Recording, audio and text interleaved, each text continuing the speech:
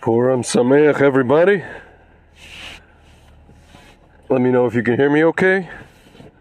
Let me know if the mic is not riding up my... It should be okay. So, I don't normally title my videos in the beginning of the video. I title them only when I post them on Shmootube. So, this one... First of all, Purim Sameach, everybody. This one is entitled Purim for Putin.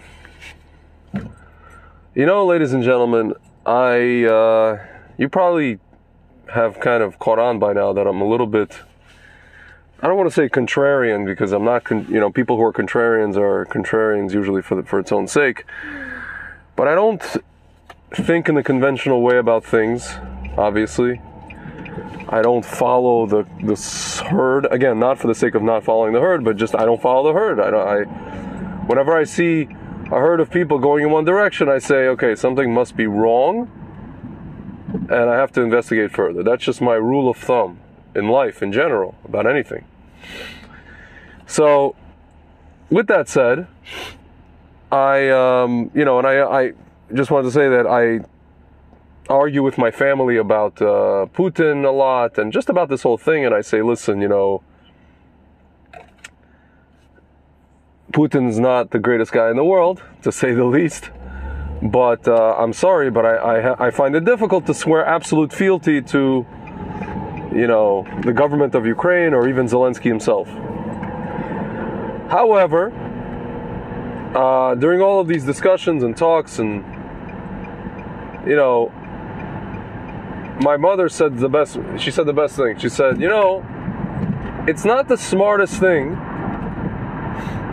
for any one of these like tyrants or dictators to start a war with a Jew right before Purim, in the month of Adar. It's not the smartest thing.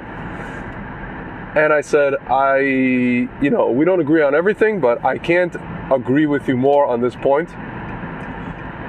And here's where I want to bring out just a general idea. Guys, I was reading something from the Lubavitcher Rebbe. It was actually something that was transcribed from one of his, sichas, from one of his talks, or from Brengen, in the year 5740, which is basically 1980, 1981, or 1979 even. And he was talking about, at that time, Afghanistan and something with Egypt. There was another issue with Egypt. Before the Arab Spring, that Egypt had its own issue, a previous issue in the late 70s, early 80s.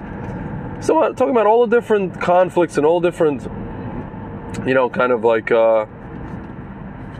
situations where nations are conspiring to go to war with each other. Not conspiracy theories, but conspiracy reality, right? Conspiracy realism. Like, they're just conspiring. People conspire all the time, to do this, to do that, they even have we have people you can be charged with, it's called conspiracy to commit murder. Right? Not just murder, it's conspiracy to commit murder. You planned on doing it. You conspired. So, nations conspire, this and that. They plan and they go to war with each other. They agitate each other. They beat the drums of war, as we see. It's not just Ukraine and Russia, guys. We see with China and Taiwan, as I mentioned before, and it's like,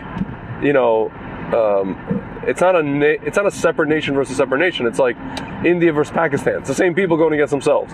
China versus Taiwan, same people going against themselves. Russia versus Ukraine, same people going against themselves. It's like punching yourself in the face, right? Somebody's calling me, and I don't know why, but it's okay. Anyway, guys.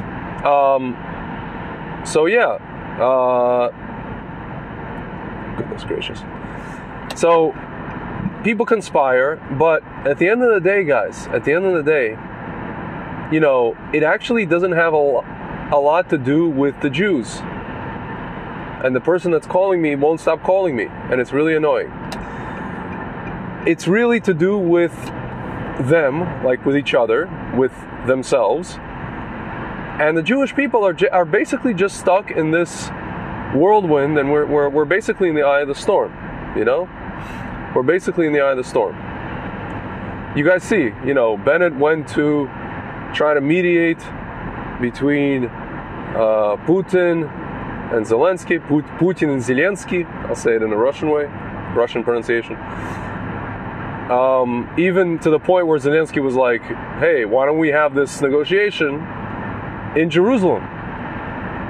It's the craziest thing. And it even says, the Gemara even says that Jerusalem is not going to be harmed. When he's talking about Jerusalem, when it says Jerusalem, it's talking about Ir Tikah, the old city, right? And it's funny, they're not going to have if they have a negotiation, they're not going to have a negotiation in the old city. They're not going to have a negotiation on the Temple Mount or on the near the Kotel. It's probably going to be somewhere in the city itself, in the new city, right? In one of these government buildings or wherever, maybe Tel Aviv, maybe who knows? Who knows, guys? But the point is, it's not about us, right? I mean, it revolves around us. It revolves around the Shem. It revolves around the Geulah. It revolves around the third temple. It revolves around actually us coming back to Israel. But you see, they're not attacking us. So far, the only ones threatening us are Iran. That's where the whole backdrop is appropriately set, right? It's Adar. This war started in Adar, Purim. But it's funny because everybody's distracted by this war, by Ukraine. You know, everybody's screaming, yelling Slava Ukraina, you know, pledging undying fealty to Zelensky, to Putin. But guys, at the end of the day, the backdrop is Iran threatening Israel. That's just the backdrop, right? So it just shows you guys, it shows us that Hashem is working behind the scenes of this whole thing. And these people are going to conspire, guys. These people are going to have their plans. You know, America's going to get involved. You know, Tov Shebe'esav, Ra Shebe'esav. All the sides, guys. You know? And people are going to be like, oh, Zelensky. You know, it's just the funniest thing. Somebody pointed out. You have a country, Ukraine. Listen, not everybody there is anti-Semitic. Not everybody there is a Nazi, obviously. But it has a history of anti-Semitism that is being led by a Jew, you know, fighting in a war. And these people have turned, it's just so funny to me how this little Jewish guy has been turned into an international superhero. Into like a hero. I personally don't think he's a hero. I think he is a brave guy, but I think he's brave and stupid. And some Ukrainians got upset at me today for saying that. And I said, you know, they showed a picture of Ronald Reagan comparing him to Zelensky, or comparing Zelensky to Ronald Reagan. I said, Ronald Reagan took down a regime, and they said, yeah, they're both taking down the Russians. I said, one of them took down a regime without firing a shot, essentially, and the other one is doing something very, very stupid, and I hope he survives. And everybody got upset, and I guess I misunderstood what I said. But my point is, or my point was, that this guy is poking a bear. He's a piece of crap. He's a you know, horrible person, to say the least, but he's a bear. And you don't poke a bear. You don't poke a bear and then ask your friends, you know, if you're a little bunny, little rabbit, and you're poking a bear, and now you're going to go ask your friends, you know, I don't know, the wolves to save you from the bear, or other animals. Listen, the wolf doesn't want to get into a war with the bear. Or in this case, the eagle. The eagle is a predatory bird, but it doesn't want to get involved with the bear. Why? Lama? What's the point for the eagle, right? Or Europe, I don't know, the wolves or whatever, you know, or the other little bunnies. They don't want to get involved. It's a bear. What are they, stupid? No. This little this little bunny in Ukraine, he's a brave little bunny, but he's, I don't know, guys. It's like that joke, you know, with the bear pooping on the bunny's head. Or in the words of Curly from, you know, City Slickers, the bear can come up to the bunny and say, I crap bigger than you, okay? Guys, listen, at the end of the day, though, it's not about the size of the animal or the person, really. We know from the story of David HaMelech and Goliath that it's not about that. And I will just say that, yes, I think Putin, knowing that he knows everything about the Jewish people and about, at this point I think he knows about our holidays as well, he should have known better than to start a war in the month of Adar. Especially when there were 2 Adars this year. He should have known better. But, my friends, as we know, Hashem hardens the hearts of leaders, especially of tyrants, of evil men, and he takes over their free will, or he just removes their free will, and they're going to do what they're going to do. And just remember, it's not about us, the Jewish people. Rather, we're not involved, but at the end of the day, it's for us. It's not involving us, but it is for us, if that makes any sense.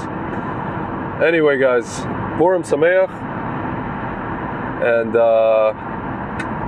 just understand that the energy of Purim pretty much lasts for the remainder of Adar. Right now we're in the middle of Adar, so let's see how things play out in the next 2 weeks in the run-up to Nisan and Pesach, and today is, we say Al Anisim, which is a day of miracles, but kind of a hidden miracle.